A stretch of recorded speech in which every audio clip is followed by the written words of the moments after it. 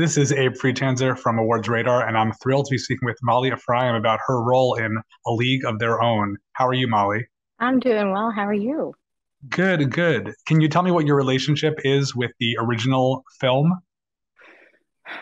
My relationship is that it's a great film. I was one of those kids that sort of missed out on a lot of the iconic 80s and 90s films. So I have revisited them or been introduced to them as an adult.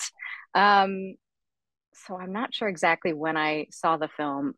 I did work with Eddie Mecca at the Bucks County Playhouse in a production of Fiddler on the Roof when I was probably 7, 8. And he is the guy who dances with Madonna in the swing dancing scene. So I, from a young age, was like, wow, that is, I mean, the pinnacle of fame. And I mean, to dance with Madonna. And now Of I'm in the course. remake. Would you consider yourself a fan of sports and baseball in general? Yeah, I mean, well, I'm a fan of ballpark food. I I I love a hot dog and a cold beer. And as it turns out, Maybelle Blair, who my character Maybelle Fox is based on, also loves hot dogs and beer. I just asked her the other day, actually, like what her secret is, because she's 95 and is in tremendous shape and so sharp. And she said, actually, I hate drinking water. I only drink beer. And I was like, I don't know what else you could ask for. Just permission to lean into that. Mhm. Can you tell me more about Blair and what you found out about her? I mean, she's she is an incredible woman. I'm sure you've maybe seen out and about. She recently has come out um, for the first time at 95 years old. Also asked me to find her a girlfriend, so we'll work on that.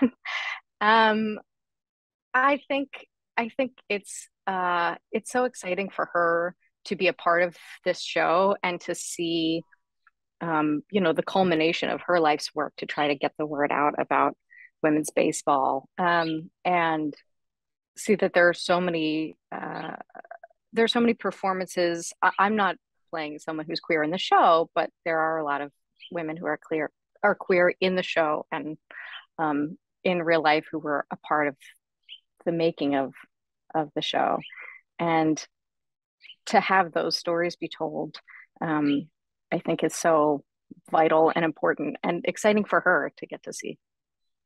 Of course. So where did you sort of depart from her and then create Maybelle as somebody different? I mean, the the character description said Maybelle, the spunkiest person you'll ever meet, and that is her. Um, I think I think we bring that out in each other when we're hanging out. Again, I saw her over the weekend, and it was 100 bazillion degrees out, and she was wearing a turtleneck, the whole deal. She's done up. I said, "Girl, why you got this turtleneck on?" She said, "Oh, I don't want them to see my turkey neck." She's just plain cool. I think I'd like to think that I brought a little bit of her sass and no nonsense kind of isms, but she also just is everybody's friend. She doesn't seem like she's going to pick a fight with anybody unless you know, get her way on the field. I know you've done a lot of theater and then also recently some other period pieces. What was it like, being a part of this era on screen with the costumes and sets and everything? I guess I've never done 40s. I've done um 30s and some 20s ish, I think. It was great. It was fantastic. I also was roughly from 5 to about 8 months pregnant while we were shooting. So that presented a whole slew of other challenges for costumes, for me, for everybody really. But luckily, they kind of made me a bunch of skirts and blouses with an elastic waistband that just kept getting higher, higher, higher. And I would always feel my kid kicking up against the waistband. She did not. did not like the elastics there, but Are there any actresses or actors in the cast that you particularly enjoyed sharing scenes with? all of the peaches are absolutely amazing. I mean, when you get us all together in team scenes, everybody in their uniform in the dugout or in the locker room, it was such a gift to be around such funny, vivacious, crazy people all the time and be laughing all the time and feel like, oh, my daughter is getting a lot of like laughter in utero. She's hearing me, she's hearing the people around me. Um, they're amazing. I've never worked with a cast of this many women. I've never worked on a show with this many women, people of color, queer people, front of the camera, behind the camera. Um, it's great. It's it's exactly what you think it would be. I mean, it really sets the tone, um, and and it's just a very nurturing place to be. I think the show is great, and I think it's definitely a modern update, even though the story is still set in the same time. How do you Right. think fans of the original film will react to the way the story has and the characters have changed? I think. Look, the only I may get in trouble for saying this. I think the only people who are going to be actively disappointed are the same people who think that there can't be female Ghostbusters because Ghostbusters are only men. I think generally people will be really excited and find it and find that the depth that these characters were given very thoughtfully done. I mean, this is not sort of a zeitgeisty take on what is it like to be queer. This is telling those real stories. As Maybell said, I think something like 80% of the league were gay. I don't know if that's a real number or not from her assessment, but the original movie did not get into what that was like for these women. And beyond that, the original movie doesn't have any black people in it, really, with the exception of one gal throwing a pitch. Um, so I think there is depth and reality, and also a great deal of humor that people will be really excited to see. Yeah, I agree. I know you were also part of another period show that I really liked that I hope season two is coming sometime soon, and that's It Perry is. Mason.